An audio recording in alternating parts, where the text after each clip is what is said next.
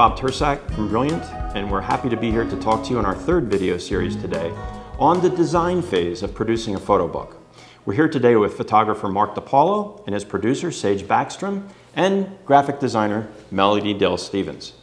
So today we want to talk a little bit about what it's like when you have this body of work together and you want to design a book. So where do you go? Do you design it yourself? Do you hire a designer? Is it a collaborative effort with designer, printer, yourself? It might be all of those things. So I would like to start out just by talking to Mark and Sage about two amazing books that we produced with Mark and for Mark that are now in the permanent collection of MoMA. So Mark and Sage. And I'm sorry to interrupt, but also the Getty. Also the Getty, yeah. And now the also Museum of Photographic Arts in San Diego. So they keep fantastic, rolled out and accepted. Which is one of the points we made earlier, how your book is really a working agent for you that's in the background and never sleeps and goes and sees all these people. So that's wonderful to hear that it's in those new venues, and I'm sure more venues to come. Yes. So talk a little bit about when, first of all, when did you know you were ready to produce Recent Work 1? And then once you decided you had this body of work together that you wanted to produce in a book, how did you begin that? How did you design that, or start the process for the design?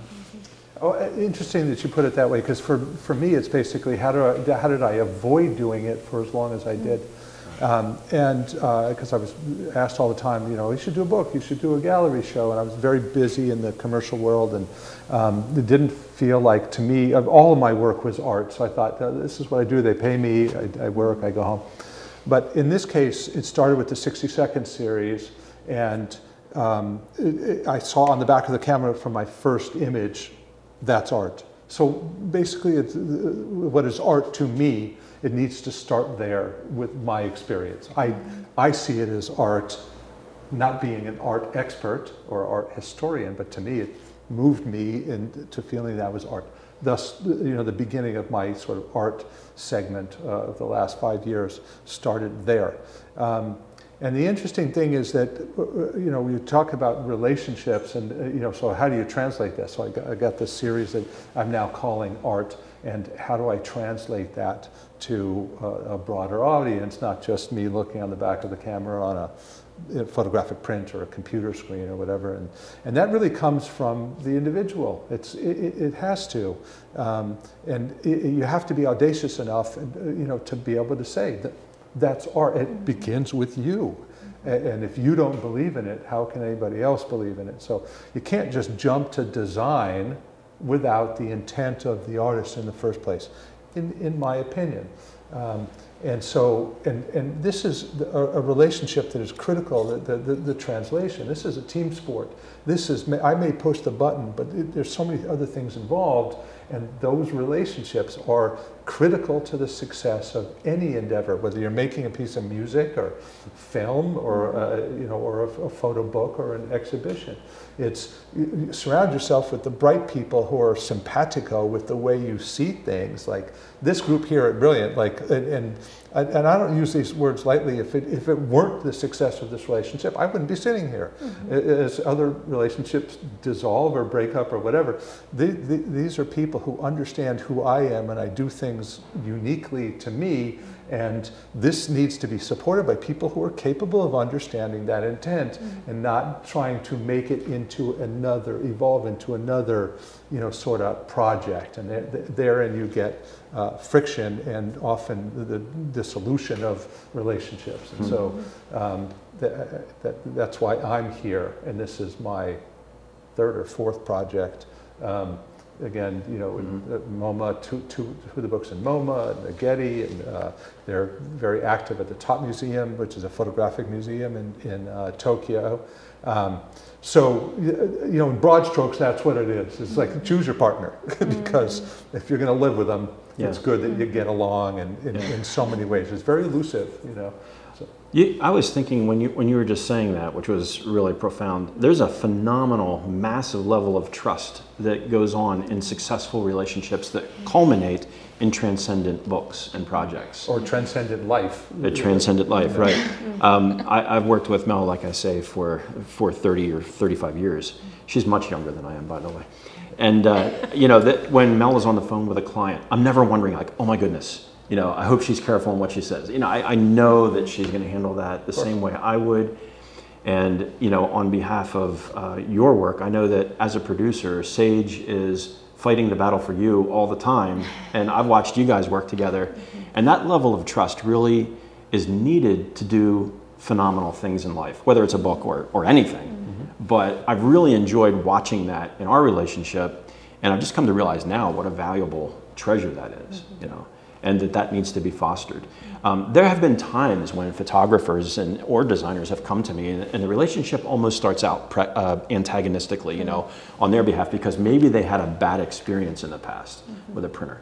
And I almost know right there, this isn't going to go well and I might want to find a way to exit that. So we either have to get past that and trust each other or find, like you just pointed out, find someone you're super comfortable with, a designer that you just know based on what they've done in the past and of your conversation with them, that this is going to be a great relationship. And if it's not, then move to another one. Same thing with a printer, same thing with an agent or, you know, or an agent looking for a photographer to represent. Well, and the trust, and then that your first conversation isn't proving yourself. It is listening. It is understanding what they want. It's not formulaic. Right. I love how you said that. It's not proving yourself, and that's one of the benefits of age for me. Is that, you know, I don't have to do that anymore. Yeah. Right. I don't want to do that anymore, and it's a silly waste of time. But the best projects are collaborative efforts, not when you're just handed a package of files and say print this, and vice versa. You know, it's a great thing. So that's great. Different people have different approaches to it. I think, you know, for me, it's a team sport. I surround myself with brilliant people that are excited about what you're doing. Right. Exactly. And that was what has fostered our relationship here is, you know, Bob's sort of understanding of what I'm trying to communicate and feels that it's important. It's funny because recent work 1 and 2, both, you know, printed here and taken great care of in that process, have been, I get letters from the curator at like the Getty Museum or the MoMA and saying that, you know, we're so pleased to have this in our permanent collection library for students and scholars and other photographers. And I joke with Sage, I go, it's a picture book. What do you mean scholars? But that's not for me to say, you know, and I think that that's sort of the understanding of adding to the dialogue of photography or books. That even in a simplistic book like recent work 1 and 2, it has something to say, and that nurturing of the theme or the story is so critical to its presentation in the outside world. And if you don't get it, then you're just talking a different language. It's sort of, you don't know the message, or, you know. So the idea for me is the retention of the original theme and message and dialogue of photography in a printed form. You know? I think what's also brilliant about working with you, Mark, and what makes you really unique is that I feel like, you know, some photographers or artists, let's say, have very big egos, and they feel like their opinion is the ultimate opinion that is the final sort of say that's going to go to press. But what's so great about working with you is there are no bad ideas. Even if it's not something that we necessarily go with, anything that I'm throwing out or that Bob's throwing out or working with Peter in terms of, you know, profiling for printing, we feel free enough to be able to throw all these ideas into the pile because we know that ultimately it's your opinion that's going to make the final decision. You have to be secure in that too. And I say in response to the people who think that they know all and they are all, print it yourself. And until you can, listen to these people. Because if you don't know that translation as well as they do it every single day. I shoot every single day, right? So when I'm shooting, I push the button when I want to. You know, for people that, you know, think that they can do everything and, you know, it's all profile and it's ready, just like, you know, push the red and let it go. It's like, it's their own failing, you know, to me, you know. Should you have ego? Absolutely. Why would you present art unless you felt like you had something unique to say? But you can't play every position, you know what I mean? You can't be the race car driver and the engineer. You're driving the car. How do you engineer the use of that car? It's like, let them do their job. Yeah, I think that's true. And you know, the printing part of it actually is the easy part. Getting inside the customer's head, would you agree, Mel, is really the hard part. It is. You know, really understanding, and for the photographer, for the artist to explain what their vision is for the piece, how they're going to use it, who the audience is going to be, how they're going to distribute it. Those things affect design.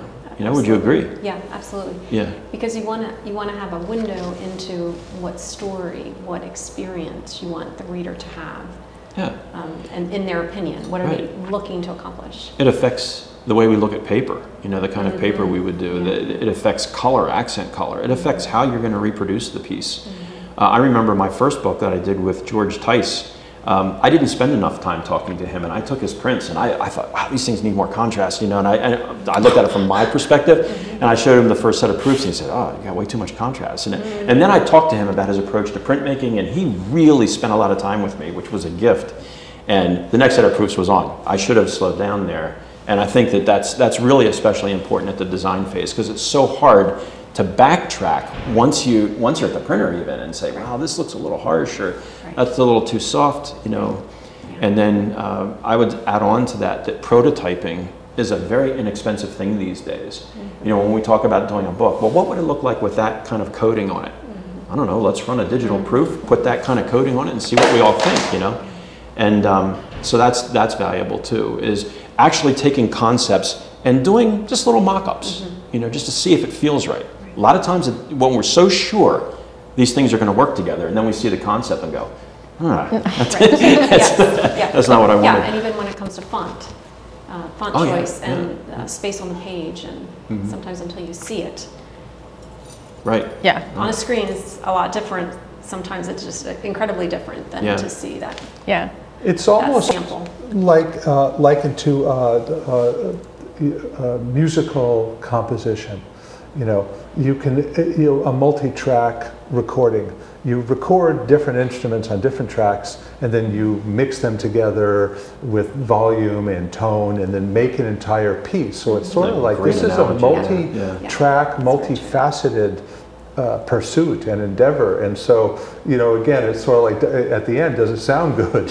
You know, it's very, very similar to and I think going along with that analogy, like seeing it in print is the sound. That's you know what I mean? Like so often, like when we were going through recent work 2, and we had put together the original pairings and layout with Alex Ramos, who helped curate both books from the Leica Gallery at San Francisco. I had made certain pairings, and then when we made Xerox copies, I just went to FedEx and made, like, you know, some crappy little Xerox copies, and we put them on the floor, and we would live with them for a little bit, and certain things started to not work all of a sudden. You know, so I think it's interesting and important to live and breathe with, like, the tangible object and not just be stuck and sitting there on the computer when you're going through the design. And not be afraid to shift gears or change things up.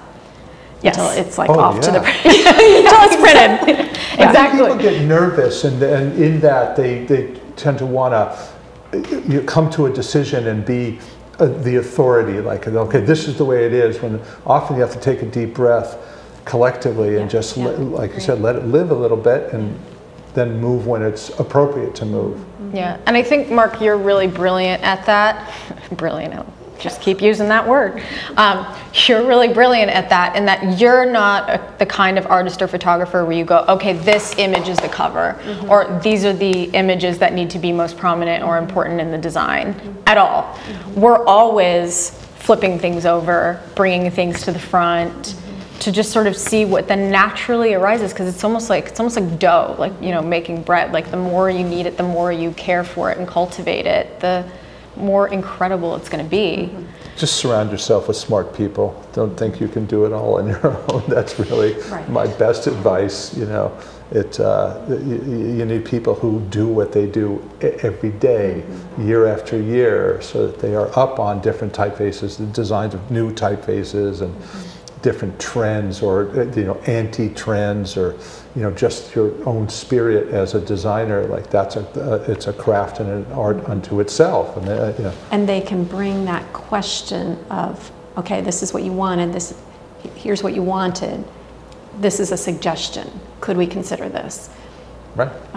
And have them, just personality. Be willing to listen to that. Yeah. And maybe but if come you up don't with have respect for the team, then you have problems. And that's what Bob was talking about, maybe wanting to go out the back door, just sort of like, I don't know if I want to do this one, It's important, the relationship. And if you just allow me to interject something here, which is really very critical, and there are great advances being made in medical and psychological science right now about human vision and perception and response. So like, cognitive psychological response to things, or a neurobiological response to color, let's say. We think like, oh, red is red. We do not see the same.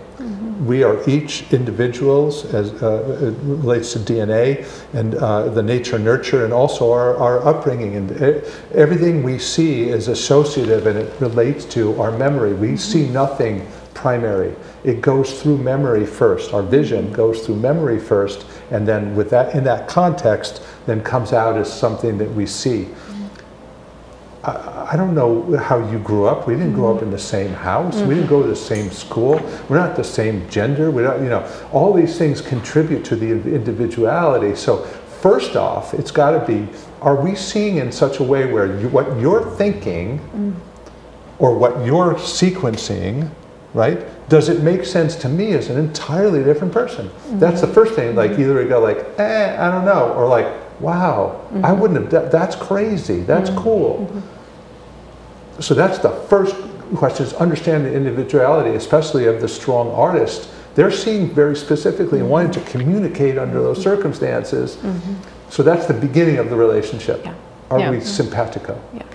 In that relationship, how much of design do you feel is sequencing and curation? Because I feel like often I think of, photography, like a photographic series, like a bunch of files in a folder. And then I think of design, I think of layout, typeface, relationship, like how much is curation and sequencing? Because obviously that's such an important element in photography. It is an important element. And maybe the most important element. Some people have very strong opinions about what that should be, and then some allow more input into that. But yeah, I think that's very important. And it's helpful for me if there is some thought to that ahead of time. To bring something, right? So that to start a relationship, be truthful in the beginning of the relationship.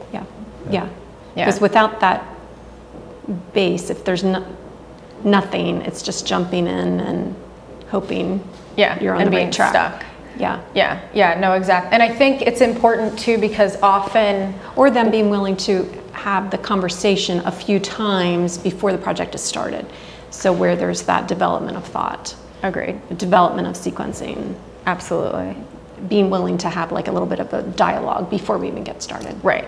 Date a little bit before you're in the relationship. Yes. See how well it goes. And I think too, going off of what you were saying about one's personal experiences, when you take the picture, you were there. So Mark has the context of the person he was working with, where he was, what that day was like, what, crappy phone call he had with his, friend or whatever, you know what I mean? Whereas when you're coming and looking at the images, you don't have that piece of context. And so to not listen to someone's objective experience of that image is just, it's dumb. Like you need that dialogue. You need that, that working of that, because I might see a formal relationship or a narrative that Mark would never see because he shot one image in Tokyo and one image in Barcelona. But when you bring those two together, it becomes a completely different, almost hybrid experience that he would never otherwise think of, which is so exciting. Yeah, that is exciting. And then when you get to the print stage, the idea, like I often shoot not looking through the camera. I've been shooting the same camera since I'm 12 years old, and I'm very comfortable with it in my hand. I know what's happening. Yeah, there it is. There's one of them. So the idea is that, I'll shoot without looking through the camera. If you try to regulate me and corral me, it's not a good idea, And to try to normalize, one of the greatest things about here, Brilliant, is that they don't try to make me into something normal. They allow me to be the person who shoots while not looking through the camera, for instance. And like, I often don't care about focus because the emotional content in an image, the human sight or an image that's printed or projected or whatever, is in the out of focus areas. And this is a medically proven fact by the, sort of the neural transmitters. They're able to track this now, what is emotional and where that is in the frame. And so if you try to have me like, well, Mark, you should put a picture that's more sharper here. Like these guys are going like, whoa, this is amazing. That's wild. It's not sharp, but boy, it's so emotional that, and these are all deliberate, very deliberate things.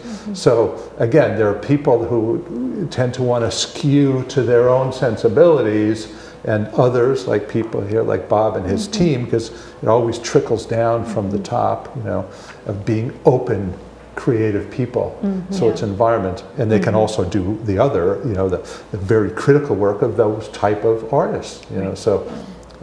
One thing I want to say too that's really, really critical about these books is that often with museums and institutions, the curators, they don't have time to meet with us, right? Or sit down and look through a box of prints.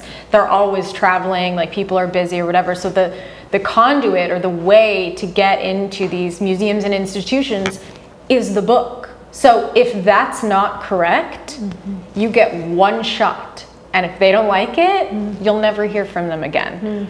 Unless there's maybe new turnover at the institution. So the incredible thing about making these monographs with Brilliant is that the design serves the photography.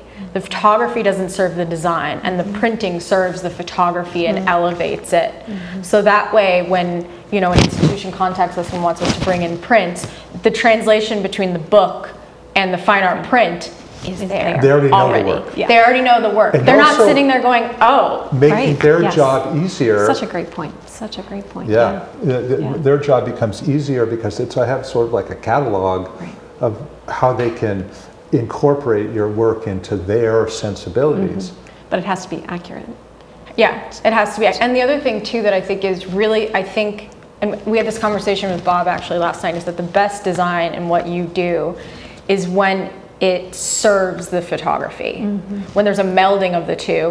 Because the worst thing is when you open a photographic book and it's brilliant imagery, but there's big typeface and things, and like the design becomes more important than the photographic journey. Another point I want to make too is that the book has become a great way to cultivate new collectors. So a lot of people, when you're spending, $2, $3, $4, $5, $6, however many thousands of dollars on a fine art photographic print, and you're not really sure which one you want, what exactly the translation is, they want something tangible so that they can have that intimate experience. So the book, in that way too, has been such a great way for people to kind of dip their toes in and go, okay, let me live with this for a little bit. I'm going to set it on my dining room table, and then I'll get an email 4 or 5 months ago and saying, hey Sage, like it's been sitting next to my bed, I look at it every night, like number 45 or whatever it is has just like stuck with me. I really need it in my living room. I want to live with it. I want it to be a part of my life. So that's another way too that the monographs have been so It's also, amazing. Like going back to my, primarily fashion shooting days. So those 5 letters, Vogue, you take a photograph and it's a nice photograph and it's very well done, but like when you add those 5 letters, it becomes something exponentially more. So the idea of publication, like editorial, like something in print, something tangible, now you've got the ability of a photographer where it's only in the computer, it's Instagram and the rapid scrolling and the sort of mess of images. And then they've got their sort of own, the book is like potentially their own publication. It validates the image because it's in print. It's not just on a screen that you can scroll through so quickly. So now you've got the impact of tangibility that validates your work as something that exists. Then you talk about the economics, which I don't like to talk about, of being a photographer, but one of the large parts of segments of my work is print sales. Well, when they see something in a book and they go, oh, it's in a book and it's in a museum, I want that print, or can I afford that, or whatever. And this is like that's the missing part, because people, it's so easy just to make a post. Not the same thing. Actually, too, I can say, like in the first few years before we made recent work, and Mark had all of these exhibitions like in Tokyo and Los Angeles and New York, and the first question out of people's mouths was, well, where's his book? Can I buy his book? Right. Does he have a book? Yeah. Like, can I have this work in a book so that I can decide which print I want? And for a couple years I had to say, oh, no, I'm sorry, like nothing's out yet. And so it's a validation almost of like being a professional or a real validated, right, it puts you on the radar. Now I have collectors who have said to me, more than one, who say, now because I'm your patron, I'm in the Museum of Modern Art. By association. Yeah, right. Which I love. Interesting. And I thought, I didn't think of it that way, but it's no, because my name is in the book, because I was a patron of the book, and the book is in the museum. I'm in the museum as a patron, you know. And I thought that was wonderful, that the feeling of you know, camaraderie or family, you know. Well, Wonderful. This has been an amazing conversation. I really thank you both very much for agreeing to sit down and be here, and Mel, you as well. Thank you. We talked a lot about design and the purpose of a book. I realize we haven't talked a lot about the mechanics of design. And I think the next video, what we'll do is we'll do like the top 10 things to avoid. You know, just to give people, you know, from our years together of how many times we run against different things that impede the process or that cost the client money. So we'll cover the mechanics of it, but I can't, like I said, I can't thank you enough for today. Our pleasure. Thank you. Thank you.